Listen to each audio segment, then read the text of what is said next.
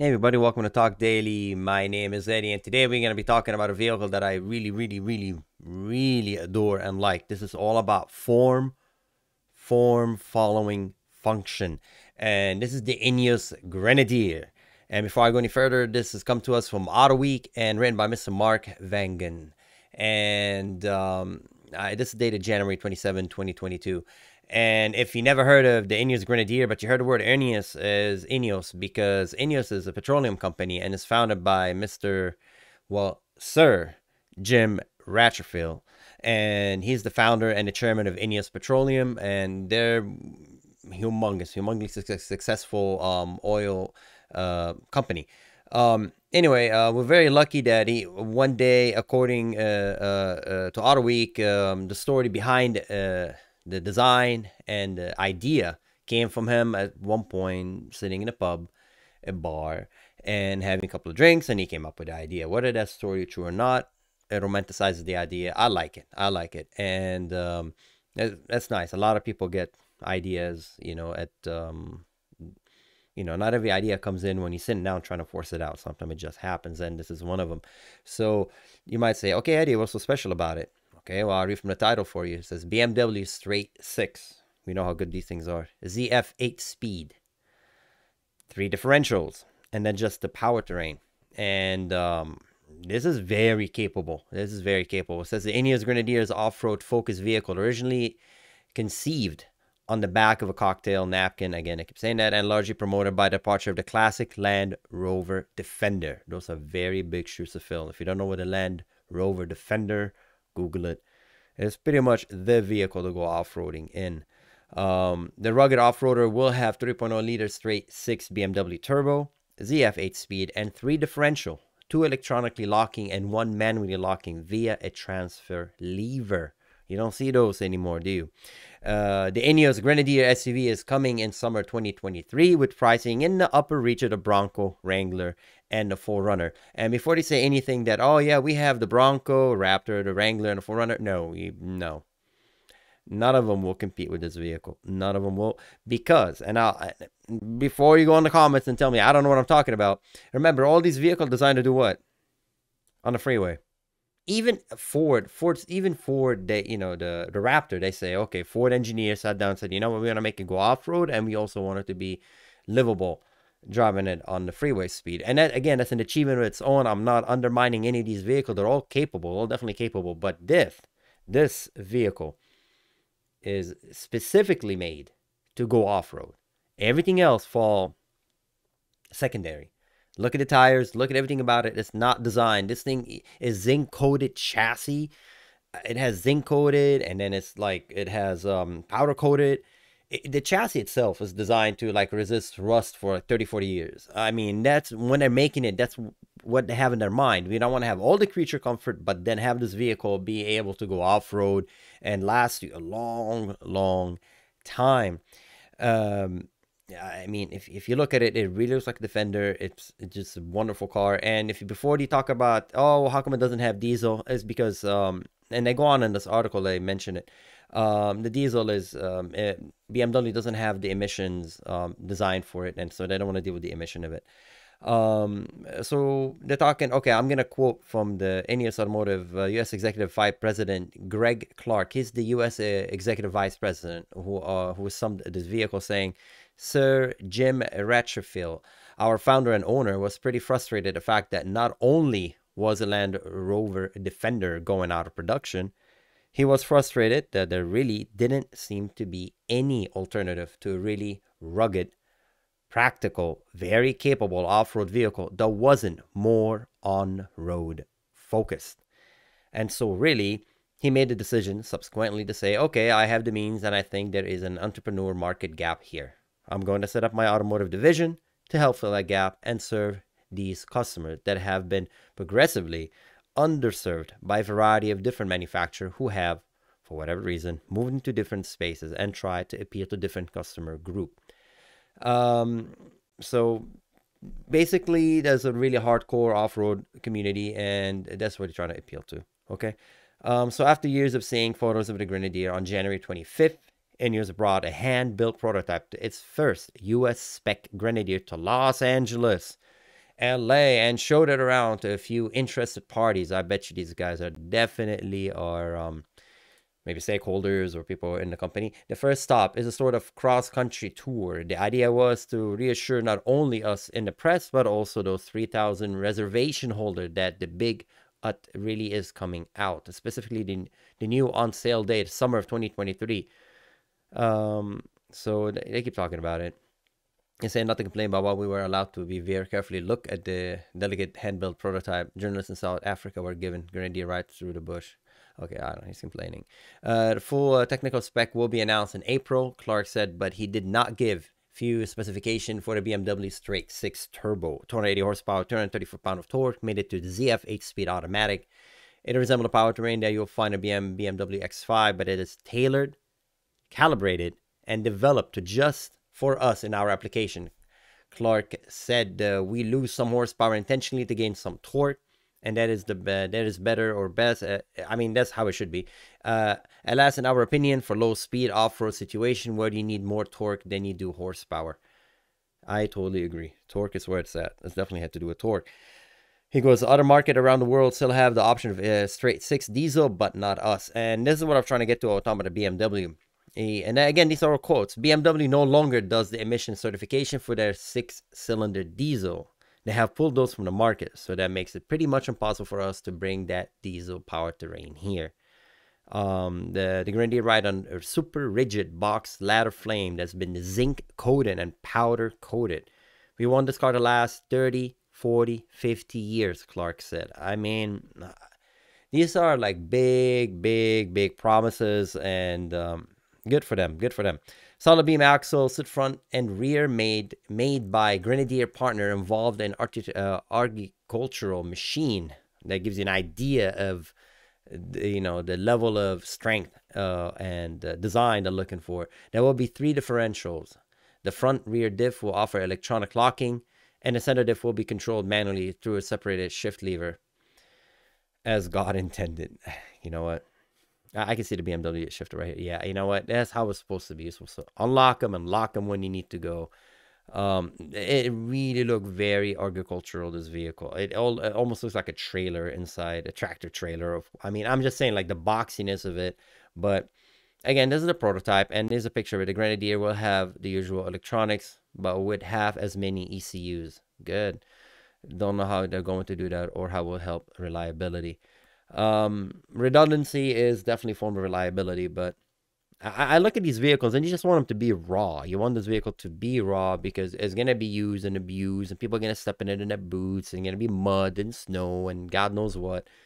And you want this vehicle to start and work no matter what. And the more electronics, like the other story I did with the Nissan, with the wiring rubbing and the connector and all that silly stuff that will come and bite you like 10 years from down the line. They have to do a recall. That's why I mean, what I like to see less electronic. Not in the sense that nobody nowadays wants to get a car with no Bluetooth or Apple Play or whatnot. But this is not the car that I want to have level 3 autonomy.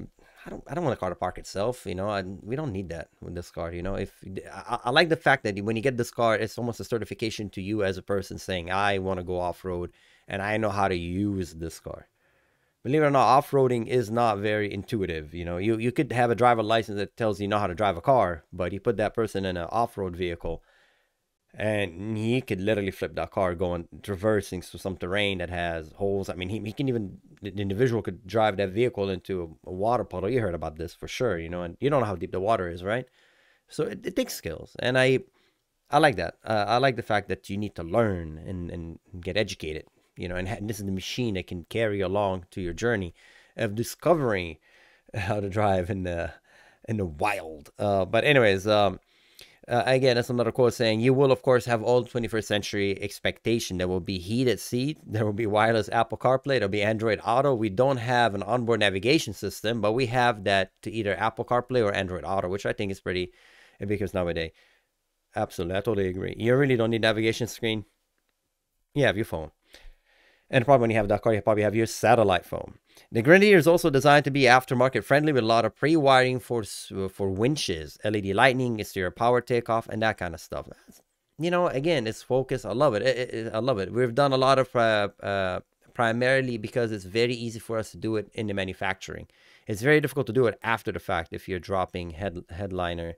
If you cut through bulkhead, splicing to wiring harness, that kind of thing. That's good to see. If I'm a kind of person that like to modify my vehicle, and having a manufacturer saying, okay, no, I gave you the space to do it. Toyota did that with their vehicle. They do that with the Supra. They did that with the Alfa RS, the BRZ, etc. It's good to see when manufacturers know that their customer, they are familiar with their customers, and they're catering to them. Okay, so then goes saying, Clark said the rig will have 50% fewer ECU than the competition. The goal to bring less likely of electrical stuff going wrong. Man, you just got exactly out of my words. Why do the Brits drink warm beer, etc.? What? Okay, I don't know what that is. I'm sorry I read that. That makes no sense. One of the interior choices can be hosed out. Another is leather. There will be safety features like automatic emergency braking, blind spot warning, 8 airbags, and many more. I believe a lot of these things, not because they want to have them, is because it's becoming mandatory. Or it's becoming mandatory down the line, and might as well engineer them right now than have them as an add-on, etc. Full spec will be announced in April. We'll be expanding the configurator that we have now. The configurator that we have now, which is kind of more of a visualizer. A bit of a teaser, but allow people to configure in different colors with some of the different options that are available. Then in April, we'll add all the different product features and accessories. Okay, that creating a... I mean, I see that, the suspense, right? What's inside of the toy, what's inside of the box. They're creating that. That's good for them, as they should. Expect to see actual dynamic pre-production prototype by the fourth quarter of this year. At which point we'll be certainly running a regional media drive and also getting our customers and a customer in waiting effectively into the vehicle. So be patient. There'll be no prices yet. So the UK is £48,000 to £49,000, and the US 64,500, 65,800. I don't think so. I think that car is going to be definitely in the 80s when it comes to the United States. Sorry, but I don't see it. If the Bronco is going to be selling. And this would definitely outperform the Bronco, the stock Bronco. Okay. Again, you know what? We don't know. My assumption is that this vehicle, it will be. All right. Watched it. I'm gonna probably eat my words, but I definitely think the stock Bronco and the stock Wrangler and the 4Runner TRD Pro. I don't know about 4Runner TRD Pro, but it will give them a run for their money for sure. And if you're dedicated off-roader, this car, the Ineos, I think will be the one to go. I would say you could expect it in upper reach of Wrangler, Bronco, 4Runner. So, okay, here you go. The upper reaches of Wrangler, Bronco, and 4Runner, said Clark. And then messing around with configuration came up with the following prices and might have been in the upper reaches. So, yeah, they're talking about, like, here you go, the 80,000, probably 80,000. Okay, for the 87,000 for loaded Wrangler, 60,000 for loaded 4-door Bronco, and 58,000 for TRD Pro with all the trimming. You can reserve a Grenadier right now for only $450. Yay! That's all you need to reserve it. There'll be a network of dealer too, with 35 to 40 expecting in the United States and 10 in Canada. More to come on that. Magna is their principal engineering partner. All vehicle will be made in the former Daimler plant in Hambach, France, just over the German border. Oh, wait, I don't understand the statement. Someone explain it to me. It's made in France, just over the German, but I'm thinking I'm in Germany. Never mind. Stupid. But the most interesting thing Clark may have said during the walk around was there will be more than just this Grenadier. It's subsequently become an organization that not only launching vehicle, but it's actually building our global car company from scratch, said Clark. So this is a 10-figure billion-dollar plus investment for our owner, but it will be the beginning of an automotive brand that will specialize, quite focused and niche. We'll have Grenadier, variant of Grenadier, and derivative thereof, and also subsequent vehicle line that will be produced probably in our manufacturing facility in Hambach. All that from a cocktail napkin. That's, man, how many cocktail napkin you drew on and became the reality? I hope many, just like here. But anyways, let me know what you think in the comments below. If you like it, anticipate it, or anything. We already have plenty of these kind of vehicles in the market. I think this car is going to be a designated off-roader. I like the way it looks. I like it just really function. You see it. It looks something retro from the 70s, 80s. It has the vibes of the Defender. It has the vibes of the Toyota. Land Cruiser and all those cars that, you could see this car in the safari. You could see it surrounded by giraffes and elephants and tigers jumping on it. It just, I love it. It's form over function.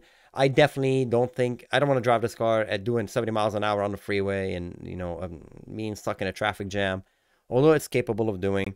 But definitely I can see extra fuel tanks and whatnot on the top. It is an adventure vehicle. I love it. And to me, this is kind of the same way I love Tesla. When you see Tesla and you're like, this guy just came up with an idea. This is the same thing. It's an idea, but I like it because it's really, it has a lot of soul, has a lot of character, and it's purpose built. There's nothing more pretty. I mean, the reason we are attracted to, if you're a car person, you're attracted to cars, you probably attract them because of the way they look, or maybe attract them because of what they stand for, what's their function.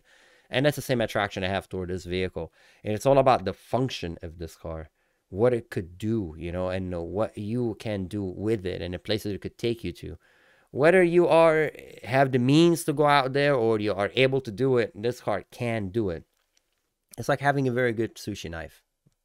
Are you gonna make very good sushi? Who knows? Maybe, yeah, maybe you have the chance, but you have it, and that's the reason I love this car. It stirs imagination, and look, there's a picture of it, like in the background, the trees. It looks somewhat like out of Cali, but anyways, good for them. And if you know someone who reserved it or wants to reserve it, let us know in the comments below. Let us know what you think of it. Did you hear about it? Did you know this existed? And if so, let us also know. As always, thank you everybody for watching. My name is Eddie. As always, be safe out there and take care, and I'll see you next time. Bye.